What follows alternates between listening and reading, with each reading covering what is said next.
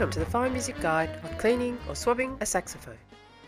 It is important to swab your instrument after playing to remove any moisture. This will help keep the pads clean and prevent them from getting mouldy. When you have just finished playing, the first thing you need to do is take the neck off the saxophone. Take off the ligature, then take the reed off the mouthpiece, wipe it down and put it somewhere where it can dry before putting it in its case, and then remove the mouthpiece.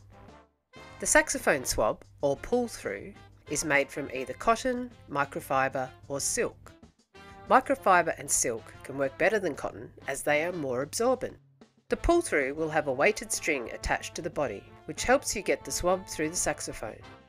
Before you use the pull-through, make sure it isn't folded or scrunched up, as that may cause it to get stuck.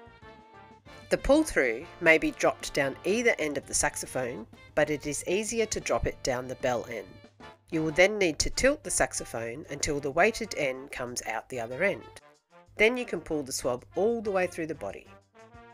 You may need to repeat this a few times to ensure you have removed all the moisture. Once you have finished swabbing the body, put it back in the case, making sure to put the plug in the end of the body. Now you can swab the saxophone neck, but this will require a smaller swab, such as this swab from Yamaha. To clean the mouthpiece, how you do it depends on whether it is made of hard plastic or hard rubber. The mouthpiece that comes with student saxophones is generally made from plastic, and more expensive or upgraded mouthpieces are made of hard rubber. For more information on cleaning rubber mouthpieces, Van Doren have a great guide on their website. But we are going to talk about cleaning plastic mouthpieces today.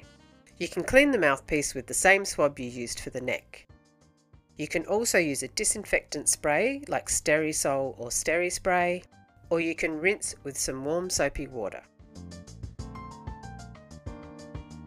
When you are finished, put your swabs aside to dry and wash them every few weeks.